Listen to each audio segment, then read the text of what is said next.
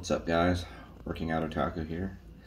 The video is for day 17 of P90X round 6, shoulders and arms. I'll try and keep it short. I'm just a little bit behind on recording my videos, and I actually did have to do a day shift. Instead of doing shoulders and arms on Wednesday, I had to do it on Thursday. I had a lot of stuff going on, and honestly, I don't know the number off the top of my head. I think it was 28,503 steps. I was very busy and going for a while. As you can see, back here again, taking care of some stuff, doing some things, got a little stuff going on, making things happen. Weight is kind of dropping a little bit. I'm in the process of shifting myself back over to a keto-ish. Definitely reducing carbs and, the little temptation sweets.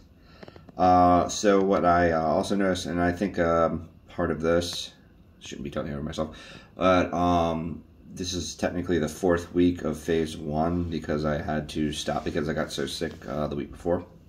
But I achieved a lot of failure. There was a lot of dropping weight, taking it down a notch.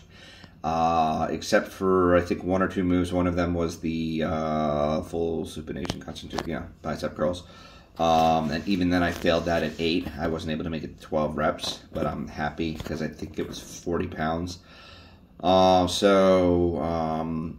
Next week is the rest and, this week coming up is the rest and recovery week. And the shift for things is Saturday is going to be the legs and back. Sunday is going to be the cardio-ish day, and then Monday will be the rest and recovery, which I think first day is stretch anyway. So going forward with this, with that information, 4 weeks of P90X without taking a break, especially when I was sick, also coupled with probably the fatigue. I will see how phase 2 goes, but going with the information with the added vest, I'm probably going to be doing a rest and recovery week after the first week of phase 1, and then doing the second week of phase 2, and then phase 2, recover, phase 2, recover, phase 2, recover, phase 3. But we'll see how we do. But having this kind of intensity, like I said, could be coupled with the fact of almost 30,000 steps, something I have not hit yet.